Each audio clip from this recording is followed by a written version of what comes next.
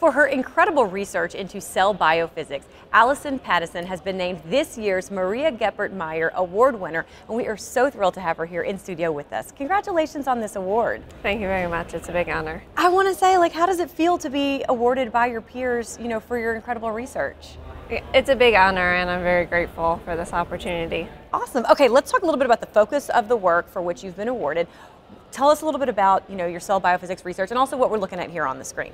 Yeah, so our work is in biomechanics and mechanobiology, and we study how cells generate forces and remodel their environment in order to move and other functions.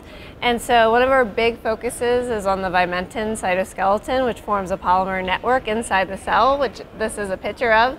Actually, you can kind of see the circular shape of where the nucleus is. The vimentin is actually closely associated and forms direct linkages to the nucleus. And it's involved in transmitting forces from the cortex of the cell all the way to the cell nucleus. So we're interested in how it's involved in nuclear shape and positioning, and some of our work has shown that it acts as a cushion that protects the cell nucleus from damage that can occur when the cell faces really large mechanical forces in a stiff tissue. Incredible, and your research also became important during the recent pandemic. Yes. How did that happen?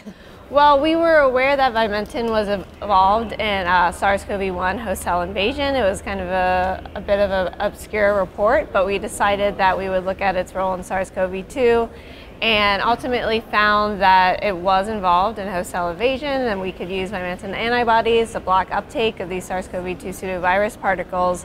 So it's work that we're hoping that we can continue and others are working on, so we're very excited about it. That's amazing. So that's just one example of the type of impact that your research has. Can you elaborate on some other type of impacts that you've found? So vimentin's involved in a host of different diseases. So for instance, right now we're also thinking about how vimentin relates to inflammation, which drives many different diseases. Yeah. What do you enjoy most about the work that you do?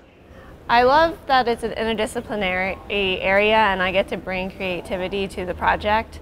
There's not just one way that we can solve a problem, and I also love working with students and getting to see them grow and shine. What would your advice be to somebody who's just getting into the field?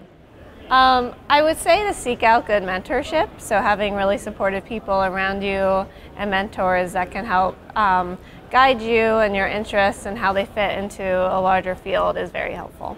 Well, thank you so much for your time today, and again, congratulations on your award. Thank you.